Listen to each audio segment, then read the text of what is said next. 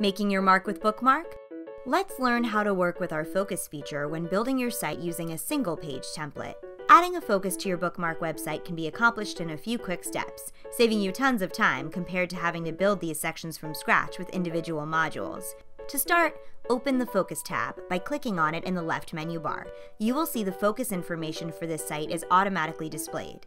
This list shows the focus elements that already exist on the template, including About, Photo Gallery, Quote, Team, and Contact Us. You will also see the section elements including Home, About Us, Photos, Team, and Contact. These sections correlate to the navigation menu at the top of your site, and the focus elements are the groups of modules or design elements for each of these sections. At the end of this list, you will see the Add Focus button. When you click this button, options will appear in the Add New Focus window, where you can see thumbnail versions of each focus type. Use the scroll bar on the right side of the window to slide up and down the list. There are many different focus options available, and as you can see, they are listed in alphabetical order for quick reference. Let's add the Subscribe focus to your site. Simply click the focus in the window and it will automatically be added.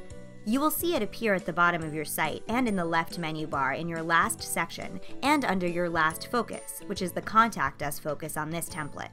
If you hover over our newly added Subscribe focus, you will see that you can delete it by simply clicking the X to the right, or you can change its order by hovering over the Reorder focus icon to the left and then clicking, dragging, and dropping it. You can change its order within a section, or you can take it to an entirely different section on your site. You can add as many focuses as you wish to your site. When you are finished adding a focus, click the back arrow at the top of the Add New Focus window to close it. Then you can easily edit the modules within the focus by clicking on them and using the edit commands. For more information on editing individual modules, check out our Using Modules how-to video. You will also see the Add Section and Add External buttons below the Add Focus button. Remember that adding a section in single-page templates correlates to what you see on the top navigation menu of your site. For example, let's add a press section to your site. Simply click the Add Section button and type in Press. Now you can see that you have a press section automatically added to your site at the bottom and last on the top navigation menu.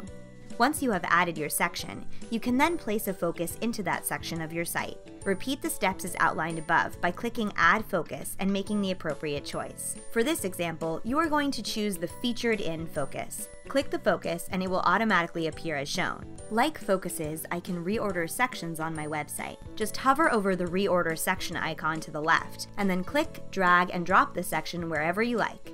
Moving sections will automatically cause your top navigation menu to reorder itself accordingly. Easy, right? And last but not least, let's explore adding external links. Click the Add External button and you will see a pop-up appear. This is where you simply add a title, such as Amsterdam blog, and then type in the external link address and click OK. When this is complete, you will see an addition in the top navigation menu as titled. Once your site is published, when your site's user clicks that top navigation menu section, they will be taken directly to that external site. Well, I think that is plenty of information to digest. Now you know how you use the focus, section, and external link features with single-page templates. It's easy to make your mark with Bookmark.